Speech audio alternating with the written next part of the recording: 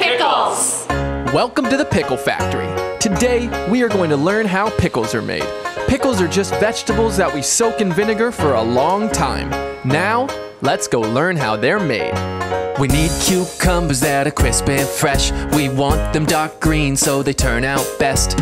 First we need to wash them so we get them all clean. Then we cut them with a knife and put them through this machine. Now it's time to pack them, so we pull out a jar. We got lots more to do, but this is great so far. We pack them all together so it's nice and tight. We don't wanna rush, we wanna do it just right. Pickles could be sour and pickles could be sweet, but some people think pickles smell like feet. Some like the pickles soggy, some like them with the crunch. You can put them on your sandwich, they go great with your lunch. Pickles could be sour and pickles could be sweet, but some people think pickles smell like feet.